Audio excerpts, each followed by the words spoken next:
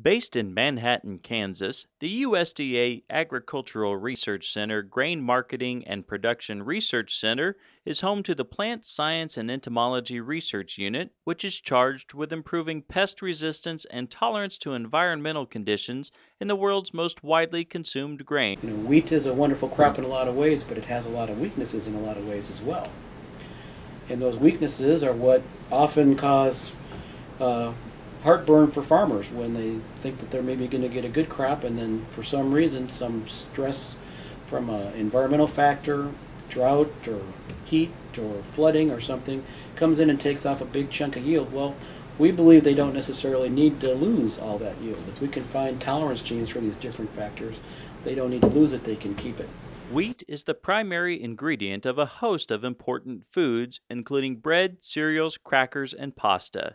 Wheat is grown in every country in the world, but has particular importance in Kansas, Nebraska, South Dakota, Colorado, Oklahoma, and Texas, where wheat production generates nearly $4 billion of revenue to farmers each year. Farmers in these states rely on the Grain Marketing and Production Research Center researchers who combine traditional and state-of-the-art wheat breeding techniques to create the base genetics for new wheat lines that provide high-quality food yet withstand the rigors of today's farm practices. Hessian fly, for example, has bothered wheat farmers since the Revolutionary War. For years, farmers were able to avoid this tiny pest by planting their winter wheat in late fall. Recently, this tried and true management practice has broken down.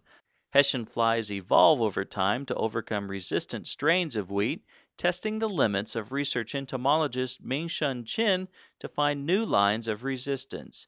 Chen is the region's only scientist capable of screening Hessian flies in wheat.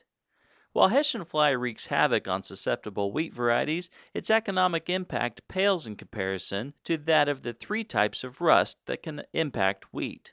Leaf rust is a fairly common disease that causes about $70 million in lost yield in an average Kansas wheat growing season. Researchers continually develop new strains of resistance to leaf rust, but the rust adapts to these resistant genes. Stripe rust is a fairly new phenomenon, first discovered in the Great Plains in the late 1990s and affecting Kansas farmers for the first time in 1999. It returned in 2001, 2003, and 2005, and when at its worst, caused up to $400 million in lost yield in Kansas alone. Stem rust is the most virulent pathogen known to wheat farmers. Kansas defeated a stem rust epidemic in the 1950s when entire fields were completely wiped out by the disease. Stem rust engulfs the stem of wheat plants, preventing nutrients from moving through the stem. Before long, the plants fall over and die.